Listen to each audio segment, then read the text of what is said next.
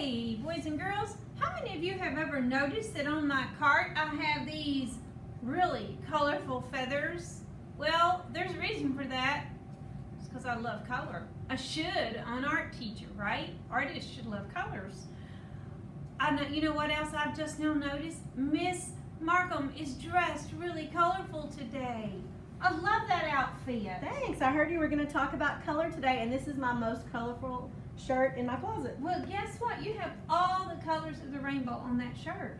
Let me see. I see red, orange, yellow. Wait a minute. Oh, green. Here's green on the back.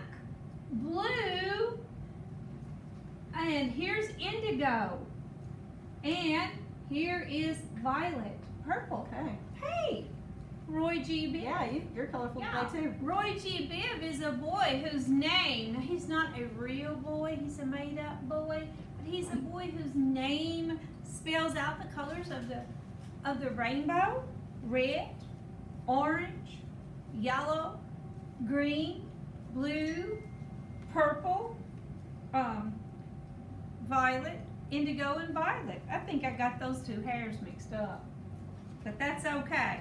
So, what makes the colors of the rainbows? Well, rainbows are made when the sunlight, white light, hits little droplets of water, raindrops.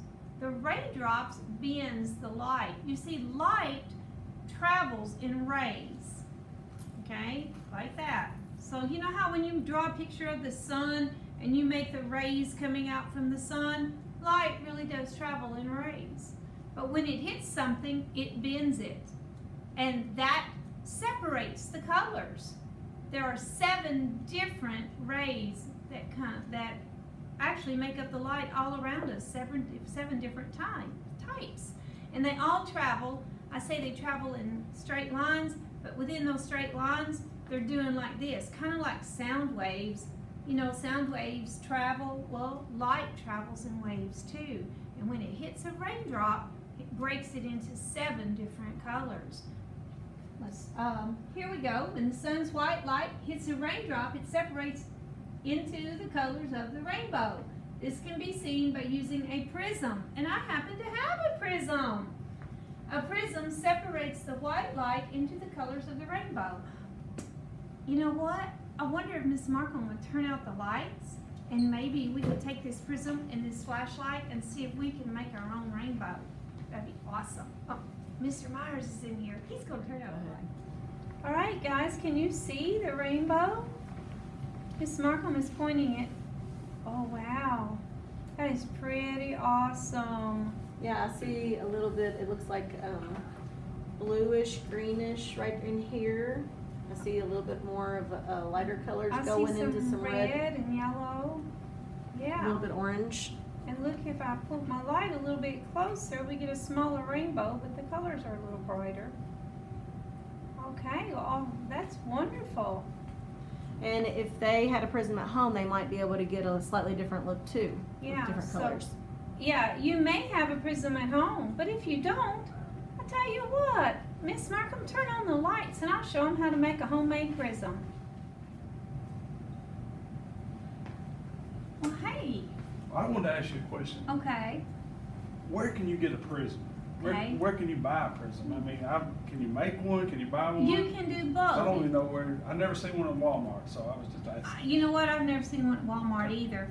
But I think you can get one on Amazon if you just type in prism. However, you know, most kids, they don't get to order off Amazon. True. So we're going to show them how to make a homemade prism. Oh, So I know most of you have a small mirror somewhere around your house. I have one in my purse that, you know, came with my makeup, and some of your moms may have extra mirrors from where they, you know, out of their makeup kits or whatever, or you might have a mirror in the bathroom where you look to see your teeth or look to see the back of your hair. So what you need to make a homemade prism, Mr. Myers, you need a mirror. And you take the mirror, and you also need, guys, you're going to need a clear container. Now this is a peanut butter container, No, it says pretzels. Ooh, I love those. Peanut butter filled They're pretzels. gone, though, so- They're gone. So we're going to just Made use another it. use for it. That's right. Pretty clever. We are repurposing. Upcycling. Yeah. We're upcycling, Miss Jennifer says. That's what we're doing, repurposing, upcycling. So we're going to put that mirror, just drop out, and I filled it with water. So you're going to fill it with water. Just want to set it like this. Yeah, but turn it this way because I'm This going to way? shine this light Okay, so on it. we'll roll this like this? All right. And it's just going to let it fall back. Let it fall back the other way there. Yeah, just Okay. right there. Okay. So we just drop that mirror in there, and I'm going to shine this flashlight on it. And I'll tell you what, we're going to see if we can find a rainbow somewhere in this classroom. Won't you go turn those lights out? This is And going we're to be going cool. to see So if we cool. can make a homemade prism. Okay, I'm excited. Yes, Miss Marcum, we might need your poster board in a Okay. minute. Okay. Ooh, I already see it. Oh, I see it. Hang It's on. working better than the store-bought Oh, prism. yeah. Check that out. And you know, Miss Campbell, I'm seeing the video part, and I'm also seeing what this in live view. And I don't think that our camera does this justice. Oh, look at those colors right there. Oh, that's so Oh, there was a really good awesome. rainbow right there, guys. I Oh, breathe. I think that's actually doing better than our prism just a second That ago. is so cool. Guys, if you're not seeing these colors, this could be something that you actually see better in real life than on the camera. I hope you will try this at home with your parents' permission, of course. Yeah, I'm seeing a bunch of those colors, even better this time. It reminds me of the Aurora Borealis, the Northern Lights. Yeah, and the reason why we're using a poster board is our whiteboard was a little shiny, so we didn't know if that would affect anything. That is the most awesome Let me see if I rainbow. pull it closer. Oh, yeah. I'm seeing colors still The there red too. is pretty bright.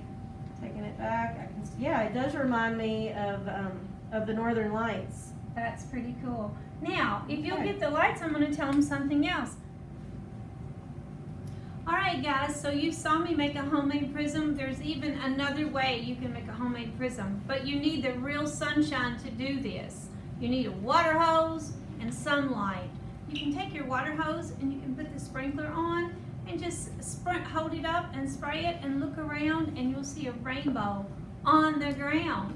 That happens to me almost every time I wash the car or spray my water hose. Yeah, I've seen that before. That's the same way real rainbows are made. So let's review what we've learned so far. Okay.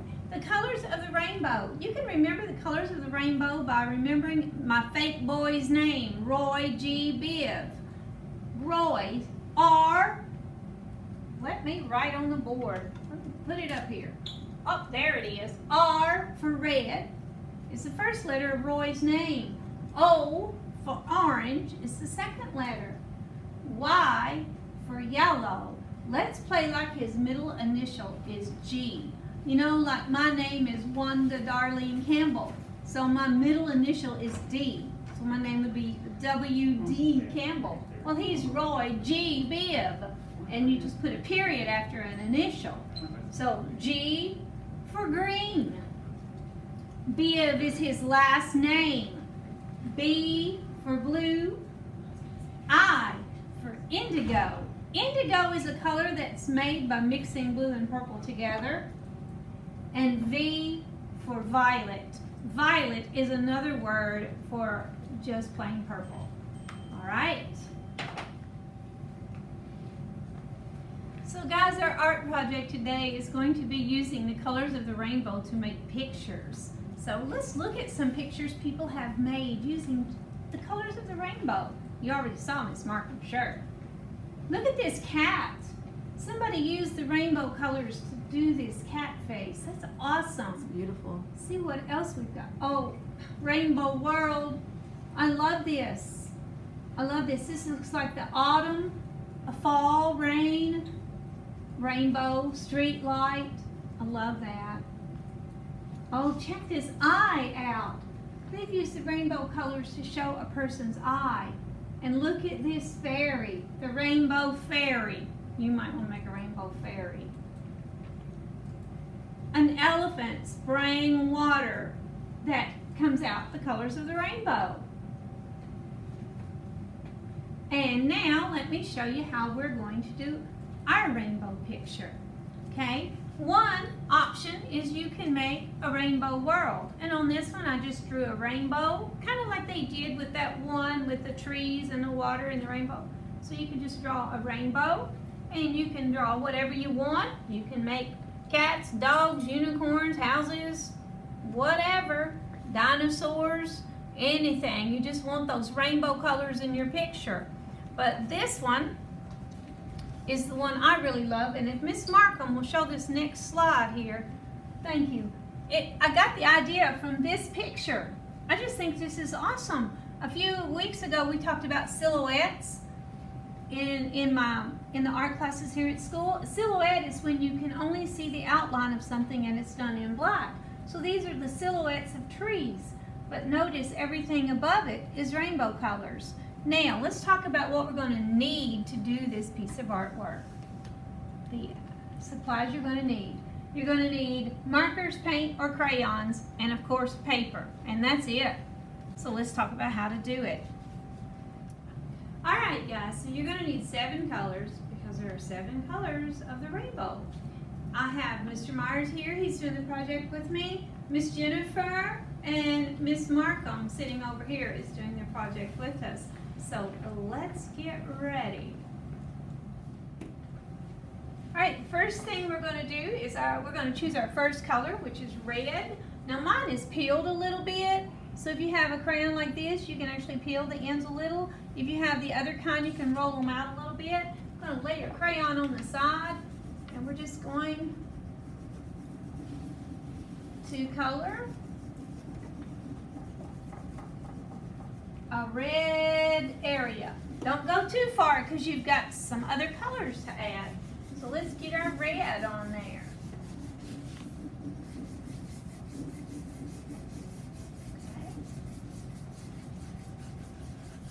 Okay. Good job.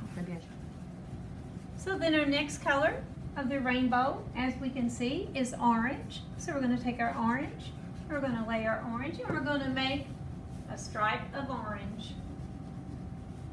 It does not have to be the same size as your red stripe. That's up to you. It can be fatter or skinnier. Just don't make it too fat because you have to have space for all the other colors.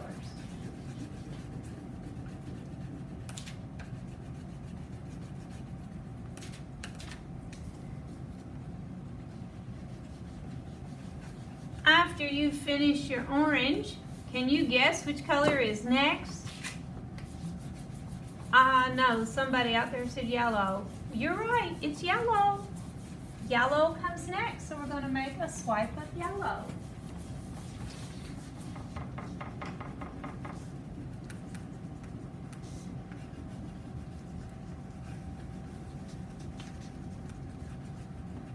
Coloring is therapeutic. It feels good to color. It really does.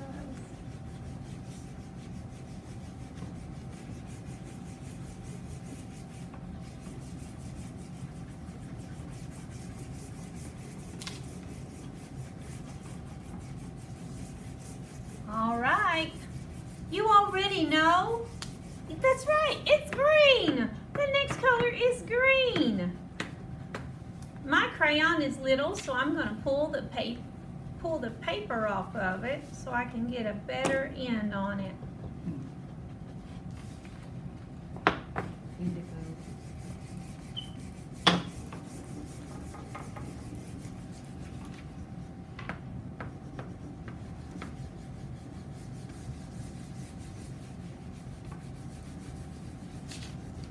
If they overlap a little bit like that, that's perfectly okay because rainbow colors do overlap. They do kind of go over top of each other.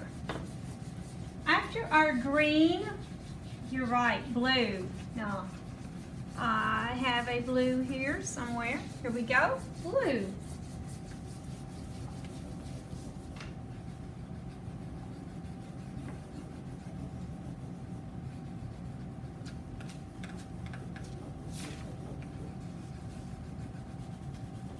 Roy's middle initial of his last name is I, and it stands for indigo. Now when I did this picture, I didn't have an indigo crayon with me. So what I did is I mixed blue and purple together and pushed down kind of hard to get my indigo. But this time I actually do have an indigo crayon. Indigo is just like a dark purple blue. Like a blue jean color, Miss Campbell? Like a blue jean color. That's exactly right. Like the dark blue jeans, indigo jeans. My color. You have indigo jeans on? Mm-hmm. Oh, yay.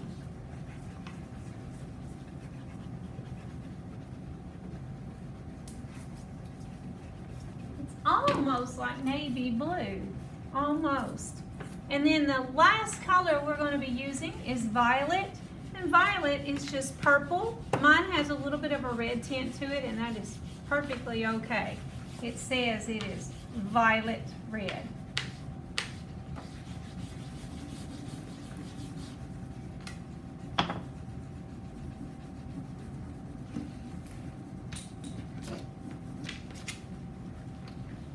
One little girl told me that this looked like unicorn world to her.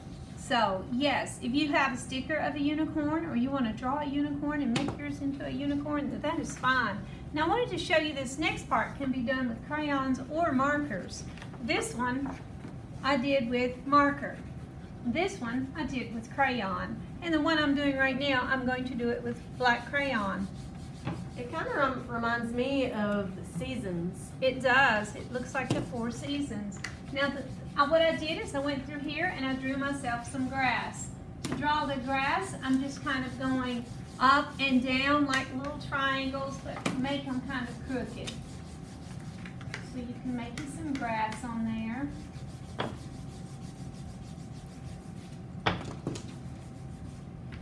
And of course you can come back in a minute and color your grass. Now how do we draw a tree? How do we draw a tree? Well, what we're going to do is we're just going to make a line that goes up, and I want to get where everybody can see. We're going to make a line going up, and then draw another one out there. So we're going up with our line. Do you see that? Just a straight black line going up. It can be crooked. I said straight, but just a line. And then you just make other little lines coming off of that line. You can pause this video at any time With your space so bar. that with your space bar so that you can catch up if you're behind. Or you can even rewind it and go back if there's something that you missed. That's one thing that I really like about videos is being able to rewind or pause it. Yeah, me too. So you can do this at your own pace. You don't have to worry about keeping up with me. So there's one tree. And if I wanted to, I can do some little dots, and that looks like leaves on it. Now, right now, it's autumn, and a lot of the trees don't even have leaves.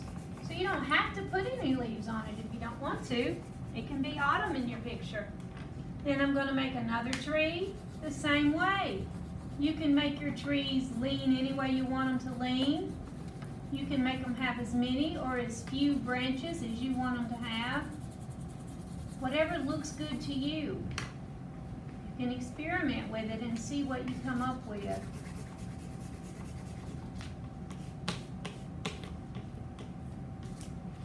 You can even make a crooked tree. If you like crooked trees, you can make a tree with a kink in it.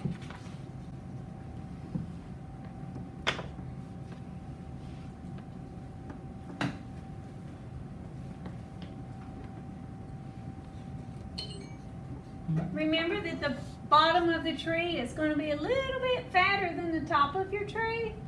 So you're going to just... I need a black. You got a black over there, marker? Okay, I'll just use a marker. Yeah. Some of us are using markers and some of us are using crayons.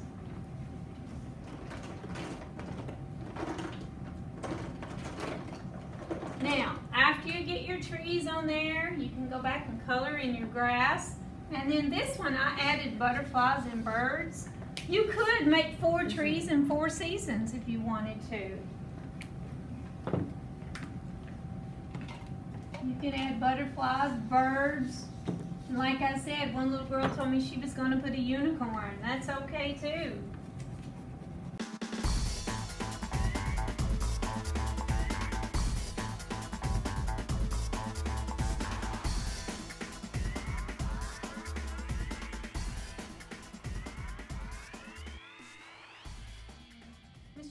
really pretty. Can I hold it up and Yes. show everybody? I think Miss Jennifer, the librarian, might be an artist. What do you think? Mr. Mr. Myers, Myers, are that you looks jealous? awesome. I love your evergreen trees. Thank you. Remind me of Christmas a little bit. Yeah, That's what I was it's thinking. really Christmassy. Love it. All right, guys, that's it. I hope you enjoyed doing this project. And behind me, right here, this is my email address. I want to have an art show later this year. So I would love it if you took a picture of what you do and you email that to me. So at this address, because I want to save your work to do a digital art show like we did last year. Have a great day and thank you all.